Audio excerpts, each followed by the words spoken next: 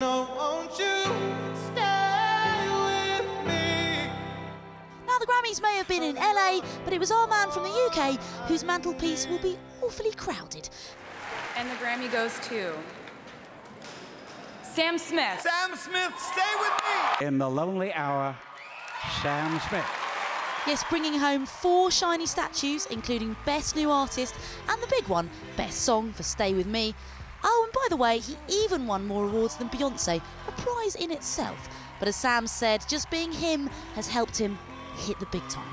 Before I made this record, I was doing everything to try and get my music heard. I tried to lose weight and I was making awful music. And it was only until I started to be myself that the music started to flow and people started to listen. So thank you guys for accepting me to be just me. Thank you. Hard to believe then that Sam Smith only released his first album 9 months ago, but has already achieved more than most do in a lifetime.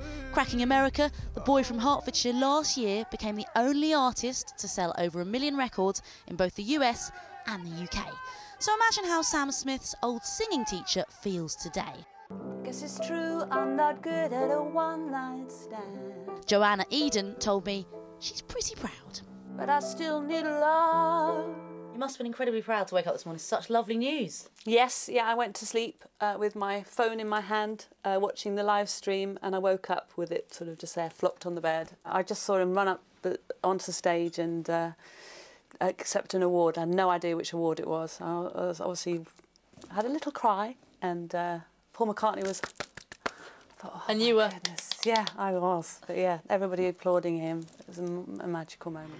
And how's this for an award speech shout-out? I want to thank the man who this record is about, who I fell in love with last year. Thank you so much for breaking my heart, because you got me 4 Grammys. Well, with Valentine's Day round the corner, Sam says the only thing to top off his amazing win would be a new man in his life. Well, boys, form an orderly queue. And give him a hand holding all those Grammys, will you? Minnie Stevenson, 5 News. Look.